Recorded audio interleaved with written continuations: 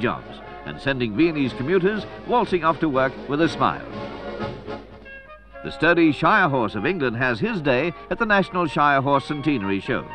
The history of this gentle giant is one of tireless service to the land.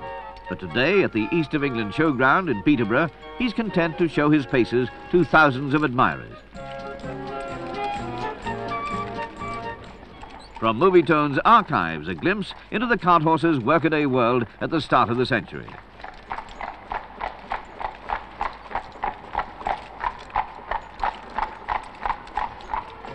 The Shire is descended from the Old English Great or Black Horse. As patron and president of the society, the Queen has always shown great interest in the breed. The Shire breed was highly prized by past monarchs of England, from King John to Henry VIII, for its ability to carry the tremendous weight of an armoured knight.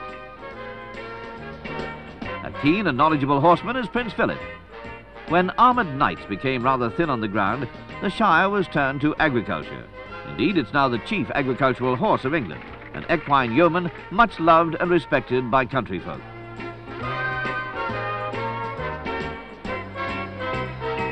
The purpose of the society, when it was founded 100 years ago, was simply to establish a cart horse lineage, but interest grew.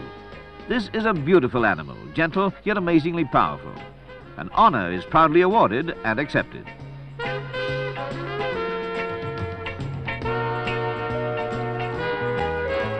Shires are adaptable.